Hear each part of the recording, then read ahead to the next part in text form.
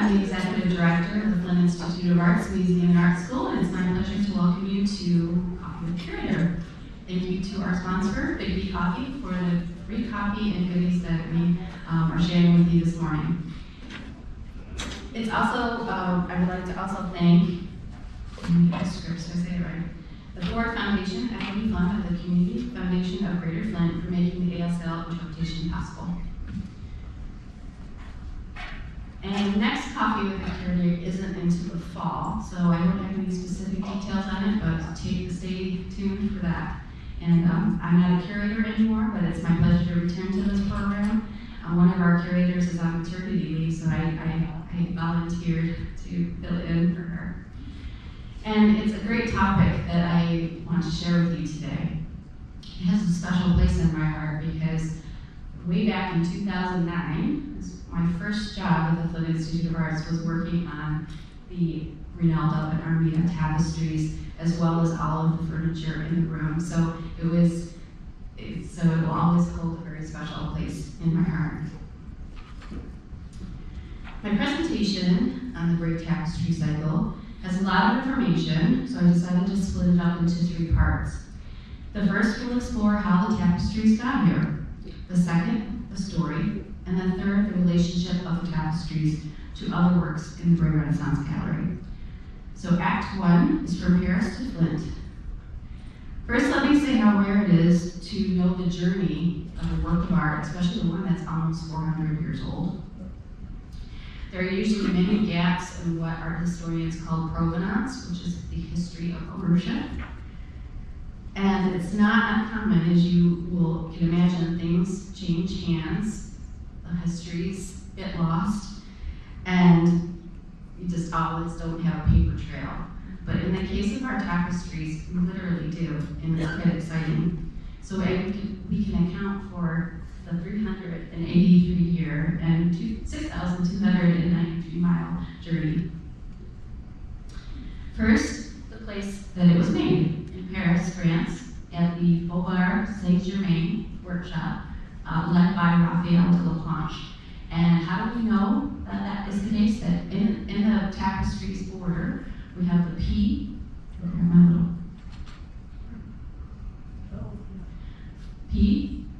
from Paris, the fleur de lis, which is the royal symbol, and then R is for Raphael de la Planche. So that's how we know where it was made. We also know that it was based on paintings by Simon Louis, who was first painter to the king. There's King Louis XIII of France. So the tapestries were based on his paintings, which still exist but in a private home in Paris.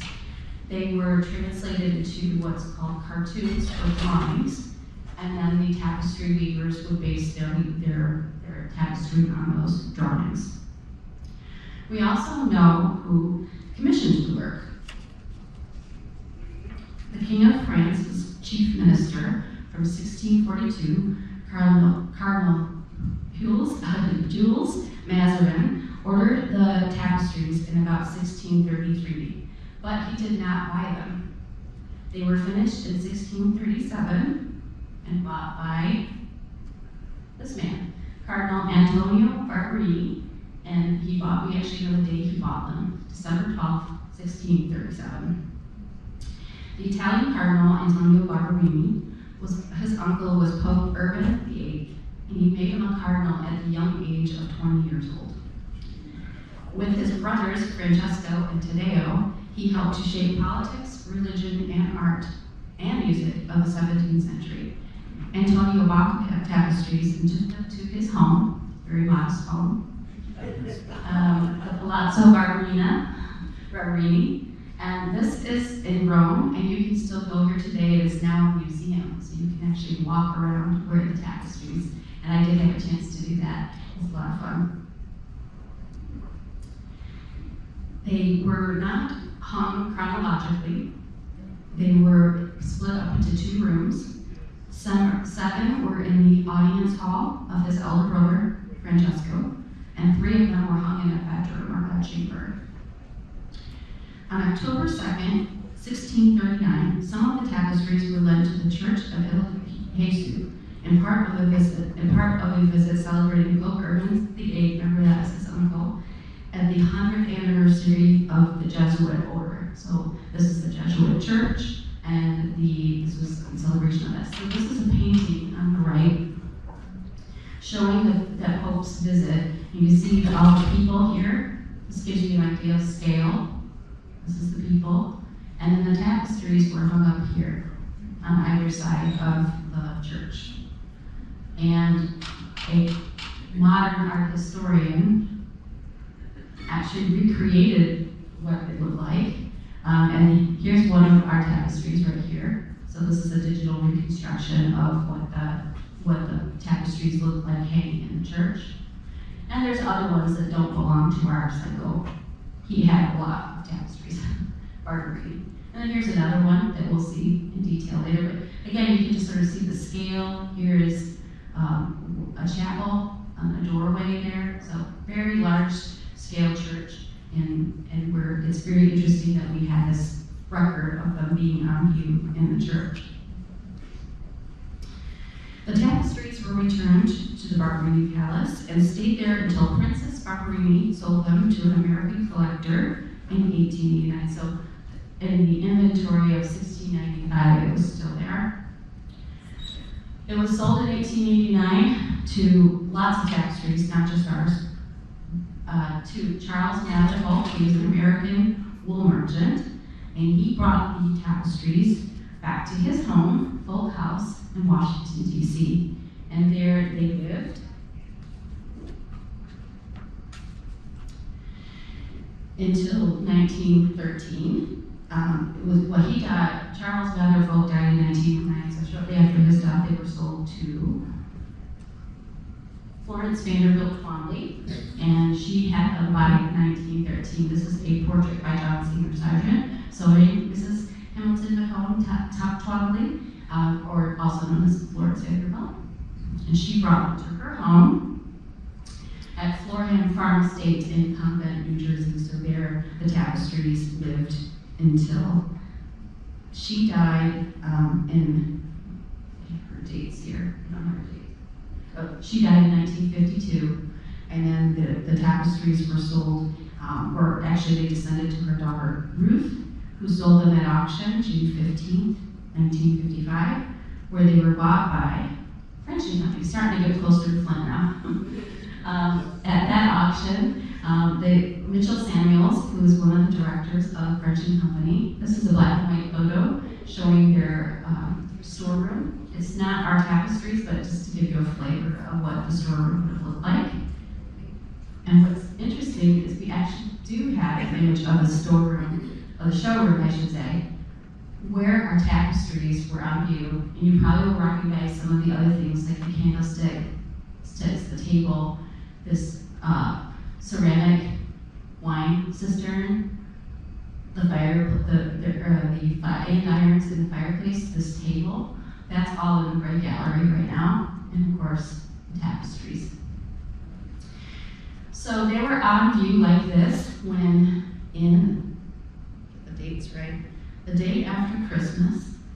Mrs. Bray, who's seen here on the right, she's seated, her daughter is on the left.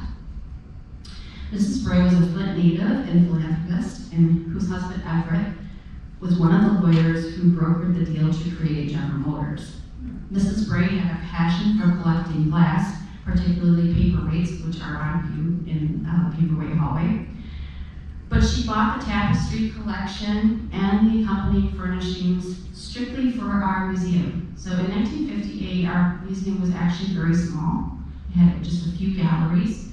So not only did she purchase all of these artworks for the museum, she also paid for a gallery to be added on in 1961, and this is the image of the gallery when it opened in 1961, that had the look and feel of an Italian palazzo, just like where they were originally in the Barberini Palace. And you can see the molded ceilings and just the layout. It's also very similar to what was in the showroom, only a lot less, I think, cluttered. It's much nicer, spread out.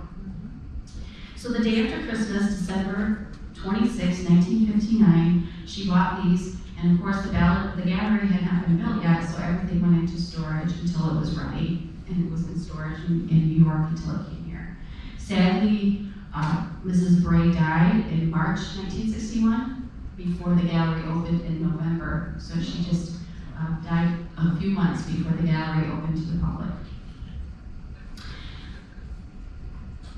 Her legacy obviously lives on, though, in this gallery and other works she donated and provided funds to purchase.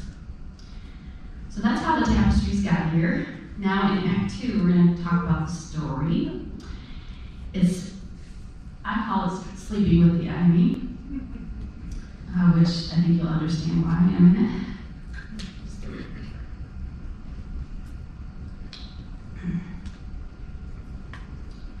So the story is based on a very, very long poem by Torquato Tasso, who was an Italian poet. Here's his life and the death dates. So he died before the tapestries were made in 1633, but the poem lived on in many ways. People loved this poem, and there was a lot of artistic representations of the poem, especially the story of Rinaldo and Armida. And I think you'll see why. It has a lot of juicy bits to it. And because it lived on in paintings, the poem was very popular, it was a logical idea, it was sort of a no-brainer for a tapestry cycle to be made of this story. The poem is called Jerusalem Liberata, or Jerusalem Delivered. It's a fictionalized story of the First Crusade in 1099. This poem inspired many artists and musicians, as I mentioned. And then, but the poem that the part of the story that we're gonna focus on today is actually only 6 cantos of 20. Like I said, it's a very long poem, and it focuses on the love story. So we're talking about a 1633 tapestry, looking back to a 16th century poem, looking back to a 12th century or 11th century, the Crusaders going to the Holy Land to take back the Holy Land from what they felt were the infidels. So I'm going to go through each panel in the chronological order. It's something we can't do when we're in the gallery because they are hung by size, and you can't get them all in the right order. So you have to have some mental gymnastics to get it. So the first panel is Armida about to kill the sleeping Rinaldo. And Armida is on the left, Rinaldo is on the right, and here she holds a dagger. She is a Saracen princess. He is a Christian crusader. So they are mortal enemies. She wants to kill him. But instead, Cupid, the god of love, shoots her with an arrow, and instead she falls in love with him. Now he's sleeping, he's actually in a enchanted sleep. If you look at the 2 figures up at the top, they, with their magic wand, they have put him into this sleep. But she remains. And this panel, which is called Rinaldo carried to Armida's enchanted chariot, he's still asleep. As the poem explains, she has a magical island that no one can see in the middle of the Mediterranean.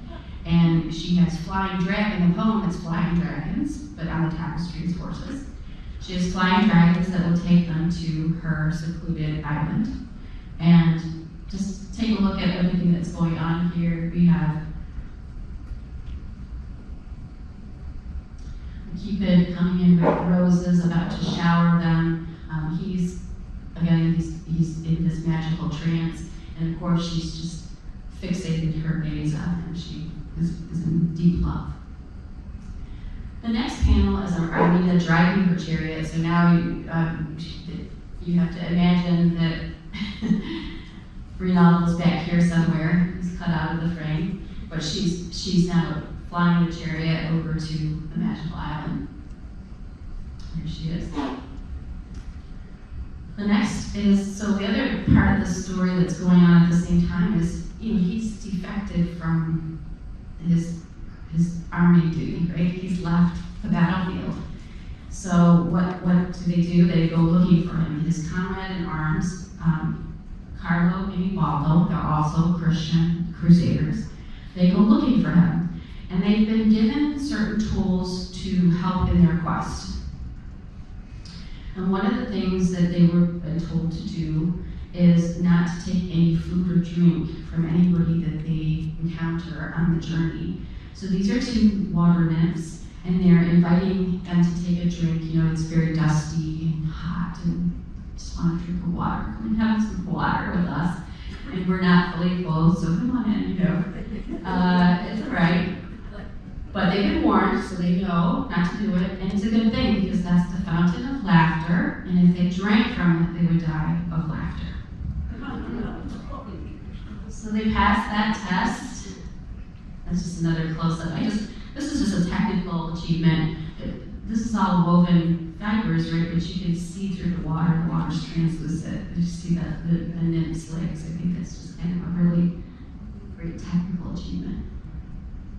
So then the next, they've arrived at the island. Finally, they've discovered it. And this time, Rinaldo's up. He's awake. And he's fallen in love with her too. So here they are, the happy couple, right here. And take note of this mirror that he holds for her. She's putting pearls in her hair, and he's reclining like this. And that's going to be important later, so we'll just take note of the mirror. And then on the left, you see the spies in the foliage there. They're peeking at the lovers. They're trying to strategize what they're going to do. And notice again the little cupids bringing flowers and drinks of water to them. It's very, very idyllic moment. But that's all about to come to an end. This is Rinaldo. Again, they've been given magical tools to help him out of his spell, and one of them is a diamond shield. So his Carlo and Ubaldo here are holding the diamond shield right here, and you see this is the moment that his spell is broken, because he saw his face and he realizes that he's been under a spell, and so he sort of, the moment he wakes up. And then notice, in contrast, that mirror he was holding with her. One thing I want to point out here is that on the sides of the mirrors are sirens, which are female figures that lure men to their death through their voice. And the bottom half of the women are the serpents, and the top is a beautiful woman. So sort of, again, you can tell the commentary about what's going on here just based on some of the symbols. And I'm going to get more into the symbols later. So he's out of his spell, he's woken up, he gets on the boat to go back to the battlefield. And here he is. And I think he sort of feels, I can read into it a little bit, that he feels a little bit of regret, that, you know, sort of longingly look at her. But she's definitely upset. Here she is on the shore, swooned. She's passed out. And there she is. That's just another close-up of that. So what does a woman do who's been scorned? Remember I said she was a sorcerer, a princess at the beginning. She has magical powers, and here's the moment where she's conjuring up all the demons from hell to help avenge her on what has happened to her. And this happens all off. This is all off. It's in the. If you read the poem, you can read about the battle. But in the next panel, she has been defeated. So now she's leaving the field of battle. So even with the magical powers, it didn't help. She was on the wrong side of history. And so what does she do? She decides to take her life. So this last panel, I don't know if I mentioned, there's 10 panels, so this is the 10th scene. The 10th panel, here she is about to impale herself with an arrow. So remember at the beginning, she was impaled with an arrow, but it was for love, and now she's going to commit suicide. And as in all great love stories, he has a change of heart. He comes back to the island and he grabs her arm just in the nick of time. So you can see that right here. That moment where he, you know, Baroque art, an easy way to understand Baroque art is that it's always about the drama. You know, the exact moment something's about to happen. And so I think when you look at objects from this time period, you can always see that really moment. So we have to go to the poem, though, to really understand the ending. Oh, no, that's not the one I wanted. Notice up here another putti, but this time instead of flowers, they're bringing a palm leaf, which is a symbol of martyrdom. So in the poem, she's converted to Christianity before she dies, and she bequeaths all of her lands and crown to Rinaldo. So she does die, but she dies a Christian martyr, and that's the end of the story. So lots of pathos, lots of drama in this story, and I hope you just saw a little bit of it. It's been a subject of an opera, so I don't know if you've seen Rinaldo and Armida opera. I haven't, but I found this clip online of Renee Fleming. So just a quick clip. And I'm going to let everybody guess which scene you're depicting here.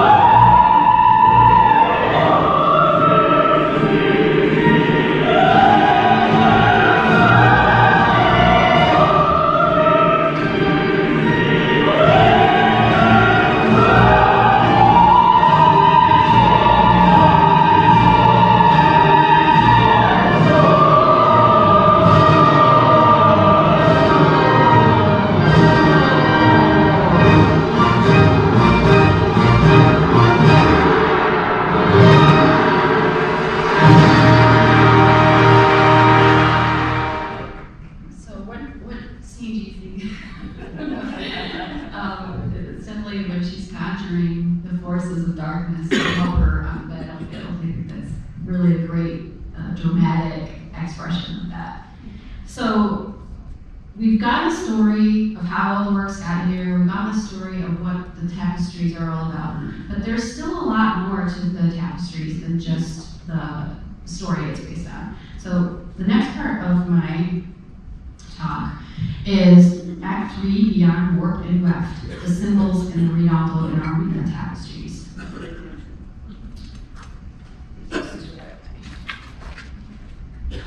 So in the tapestries, I pointed out a few things, but I didn't want to get into too much details because we're going to do that now. There's symbols of flora and fauna, the yellow circles that are circled here.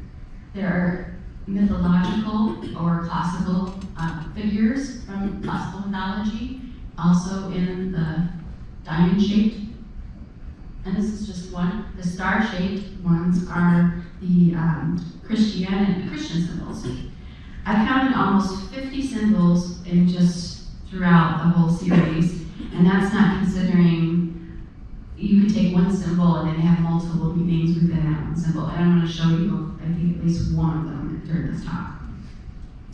So to give an idea of what I mean by symbols and how they relate to the love story, we'll look at what's going on in the borders. So the borders tell us a lot. First of all, they're made to look like three-dimensional frames. The borders, they also are loaded with clues on the overall story.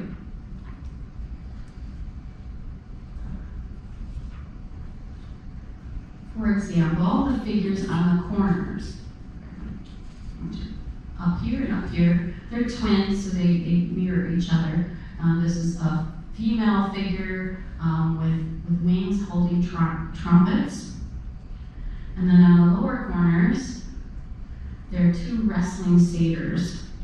Satyrs are half man, half goat figures. And in classical mythology, they hung out in forests. They were known to be imbibers of lots of wine and also very sexually active.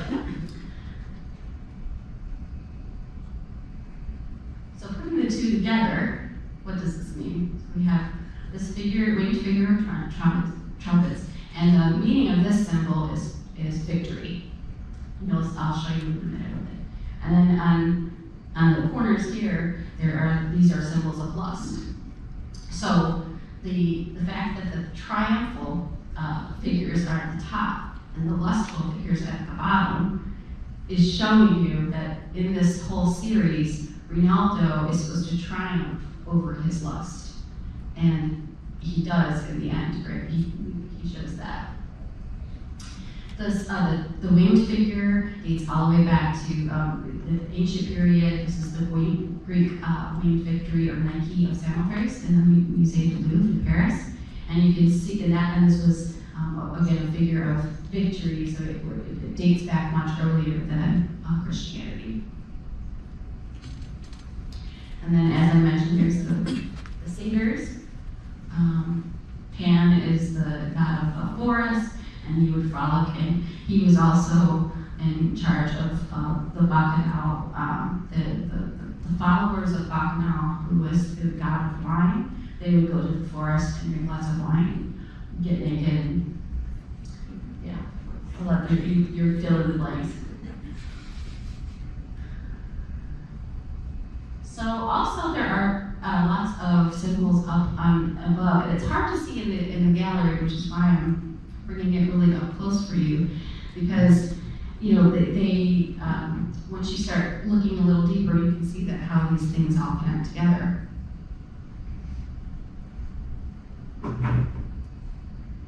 Our 21st century eyes often don't catch the meaning of it because we don't have that same visual language and background that they had at the time. But if you were growing up in the Renaissance or the Baroque period, and you were an educated person, you would have been exposed to these stories and these images a lot, so you would get the meaning right away.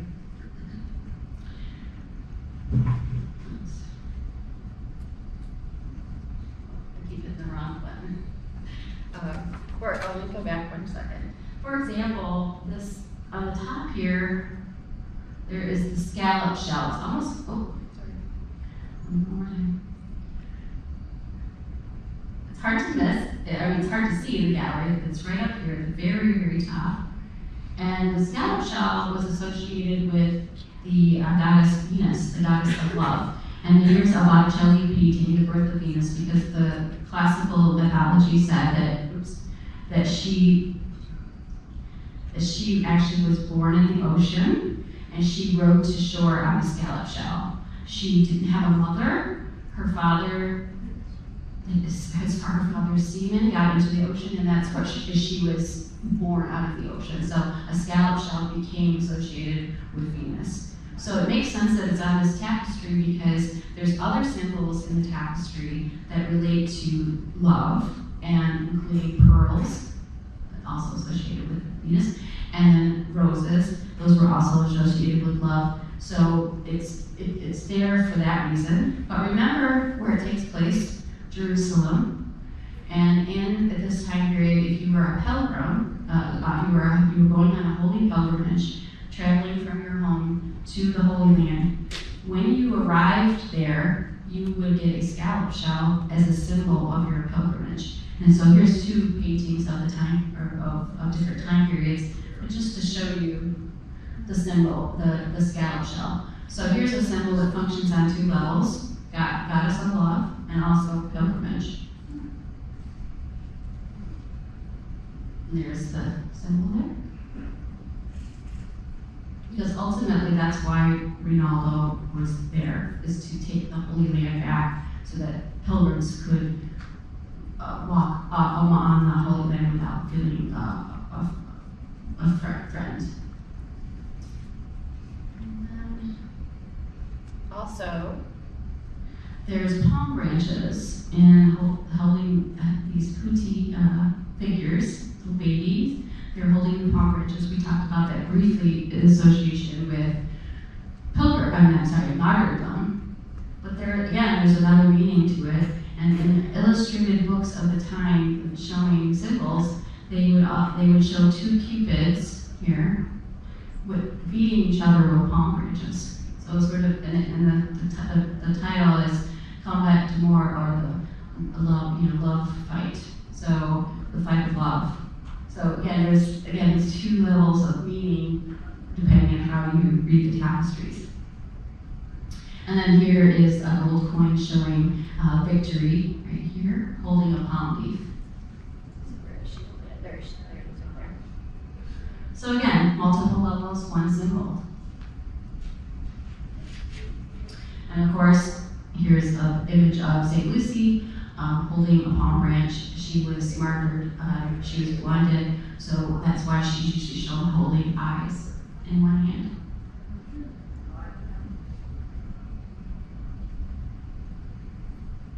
And here's that last panel where she becomes a Christian and dies, and then here comes the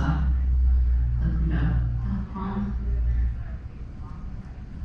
There's also interesting figures in what's called cartouches. There's these little rectangular or oval figures in the entrefenetra. That's just a word meaning between the windows, because they were narrow tapestries, so they could fit in between windows. They only have two, one at the top and one at the bottom. But in the larger tapestries, they always have four, two in the left and right, and then two on the top and bottom. Right there. We'll just go over a few of them. This is a fun one. This is the god Mars. So the god Mars was the god of war, and it is said that the only time that he is said that he's ugly. It also said that the only person that would want to have sex with him was Venus. So we've already talked a little bit about Venus.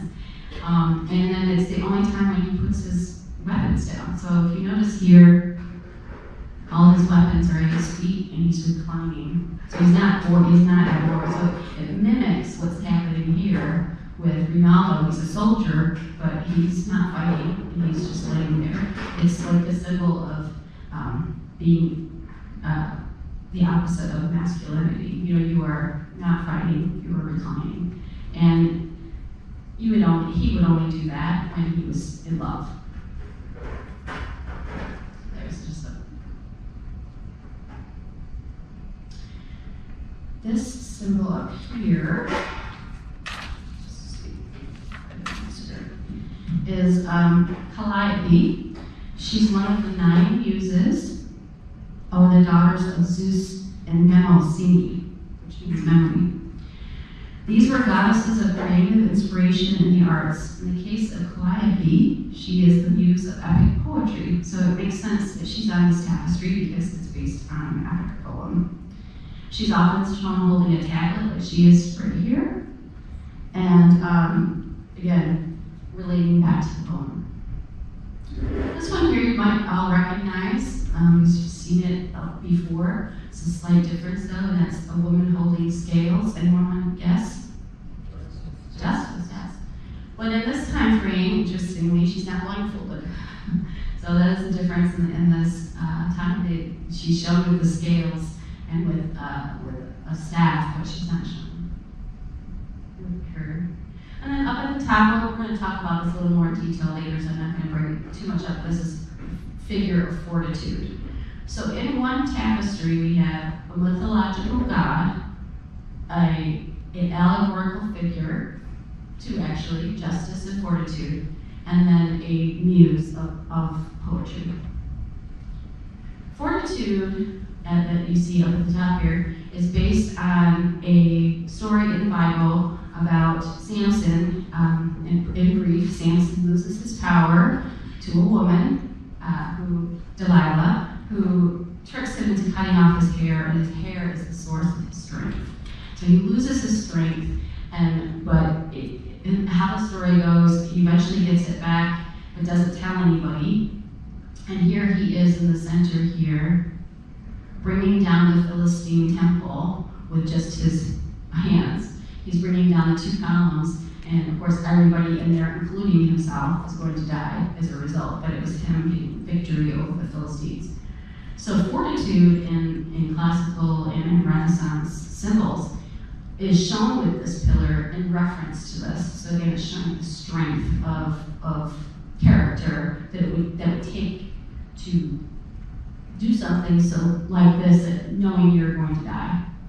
And if you think about a lot of these themes that I'm mentioning, and you put it in the background of what was going on at this time in Europe, which is the 30 Years' War. It was a fight between France and the Netherlands and other countries in Europe over religion. So it's basically Catholicism and Protestants fighting each other. So it's interesting to me that this tapestry, which is depicting a war that was much, much earlier, but has those similar things, like putting your country or your religion before yourself, of having victory over lust, of duty over desire. So I think that you see that a lot in this tapestry, and things like the symbol of fortitude certainly reinforce that.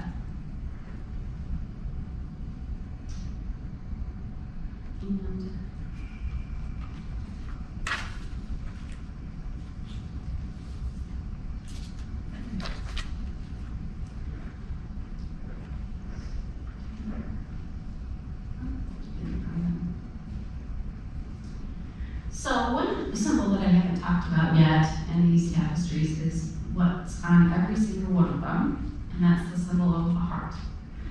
They are all around the borders. I just showed this as a detail of one of the corners. And, oops, I went too far. I counted more than 400 hearts in the tapestries. And I was interested about that because, like, where did the heart shape come from? You know, it's sort of ubiquitous to us today. I probably wouldn't even need to ask you what it means well, what does it mean? What does the heart stand for? Love, right? So it's something that's very common with us, but where did it come from? So I did a little digging, and scholars traced it back to the Middle Ages, but its appearance and shape can actually be seen earlier. So they think it's based on this plant here. It has a heart shape. So you can see that heart shape there. And it's the silphium plant used in ancient times as an herbal contraceptive. But people also saw it as a shape relating to the female body. If you think about a shapely woman's body. By the 1630s, when these tapestries were made, the heart shape was often used in art to represent love, both romantic and spiritual, as shown in this manuscript page, showing this gentleman here, Pierre, depositing his heart right there, and a marguerite flower. His mistress's name was Marguerite. Well, lots of coded symbols there, but that dates to 1500. And of course, as I mentioned, it's a symbol we all know. It's just very easy to when people do this, we immediately know what it means. So, and the next time you're in the galleries, I want you to, and you can do this after, this first line of gold molding are hearts. And it's such a great thing that when the gallery was made and designed for these tapestries, that the workmen and the craftsmen that were involved, and they were men, so I can say that they decided to have that heart. I'm sure that Mrs. Bray and even Ms. Mitchell Samuels, who was advising on the project, really wanted that kind of detail in there. So I thank you for all your patience and listening to me today. I hope you learned something about our tapestries. They're very special to the Flint Institute of Arts. They're the only set of 10 tapestries that depict this cycle in the whole world, and we're so lucky to have them here. I can stick around for questions if anyone has any questions. Thank you.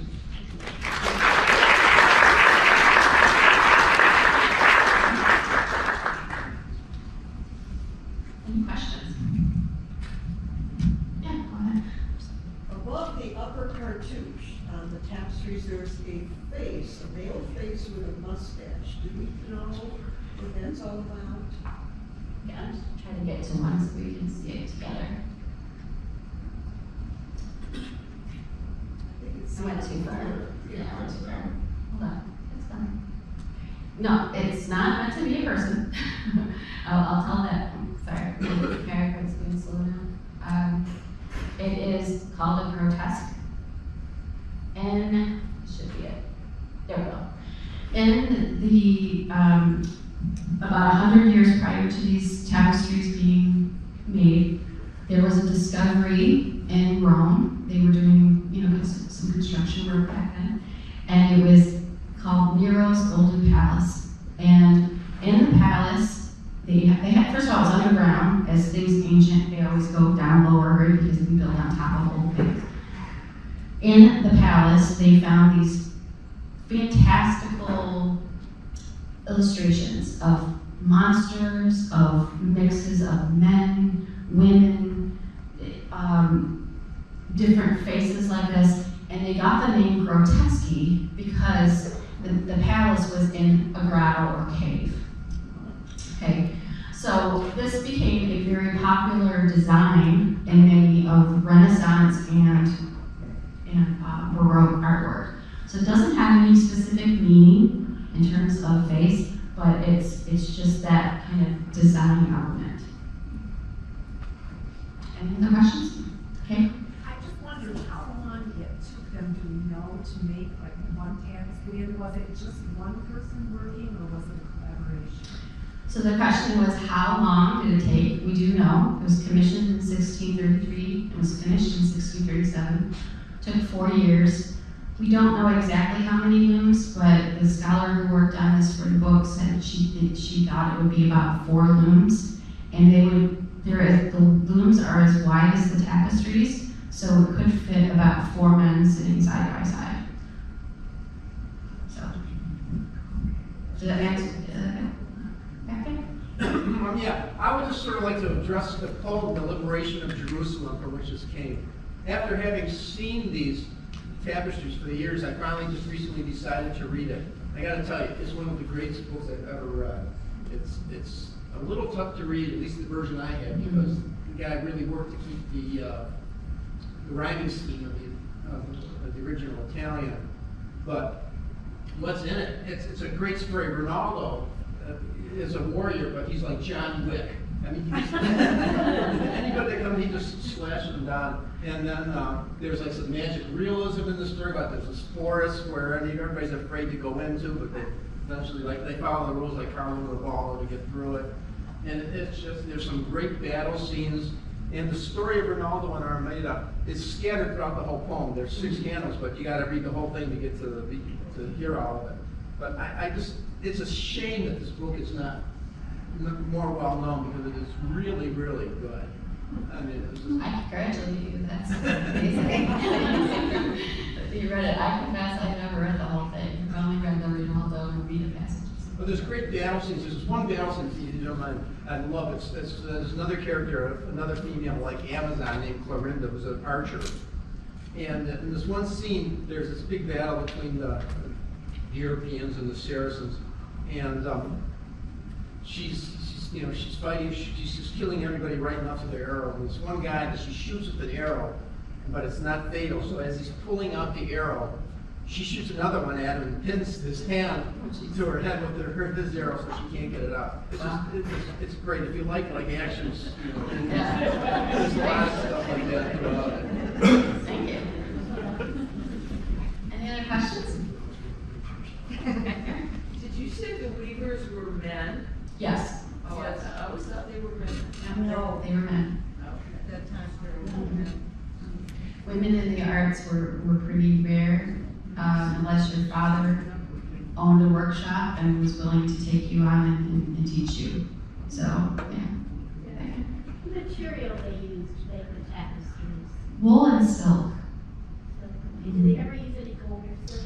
Yes, so there is a series of the same tapestries that were woven for the king. It's only 8 panels, but he had gold, so it's okay. He had less, but he had a little thread. So, any other questions? Okay. Thank you, everyone.